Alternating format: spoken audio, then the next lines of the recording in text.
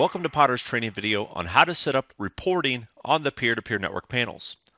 Once you have your individual control panels configured, you can then navigate to that particular control panel's tab up here at the top and choose the control panel that's going to be set up for reporting.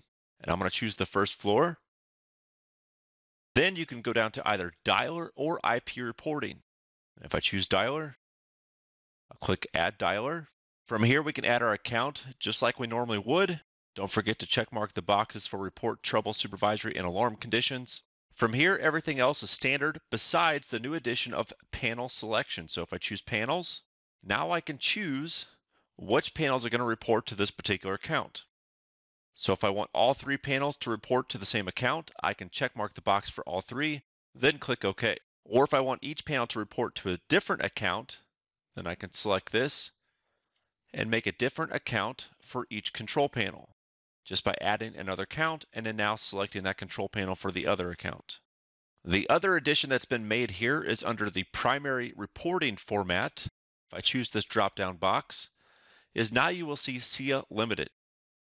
So there's Contact ID, SIA, and SIA Limited. SIA Limited was added for the purpose of reporting via a cellular communicator or a radio system. What SIA Limited does, instead of sending a larger packet of information, it breaks it down into smaller packets so that way it doesn't overwhelm those communicators. If you plan to report via a dialer or radio, you will need to choose SIA Limited if you plan to get any sort of point information. If you're just looking for general signals like trouble, supervisory, and alarm, you can choose Contact ID. But again, in order to receive point information off the particular control panels, you will have to use SIA Limited. Now, if we navigate to IP reporting, you can choose Add IP reporting.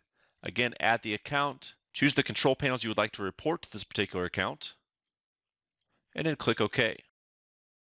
Now, while under the IP reporting, you only have two formats for reporting, just Contact ID and SIA.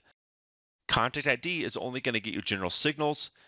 You will need to choose the SIA format if you plan to utilize Point ID.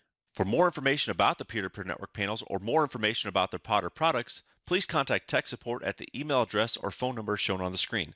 And as always, don't forget to follow us on social media.